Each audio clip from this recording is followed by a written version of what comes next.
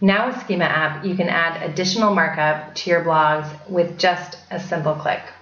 So let's go ahead and have a look at what this looks like. I'm currently in a WordPress blog, and I'm going to go ahead and select the blog that I want to add additional markup to. When you scroll down in the Schema.org structured data section, you'll see sort of the default structured data that's created automatically with the Schema App plugin. But now there's a couple new buttons. Use different Schema.org type, add to blog posting default markup, and test with Google. Let's go ahead and click on the add blog posting default markup.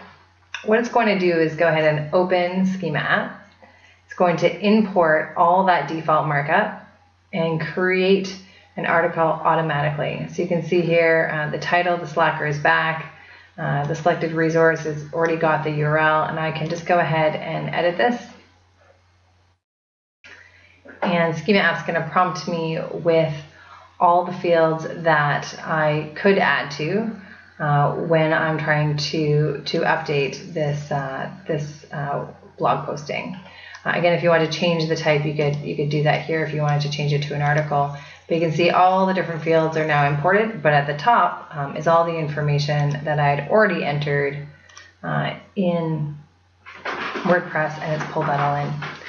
If you were to go ahead and add those updates and you had the WordPress plugin all set up, you'd literally just have to click save, and automatically all that new markup would be deployed. So that's our new way to enhance your blog postings or articles automatically using Schema App.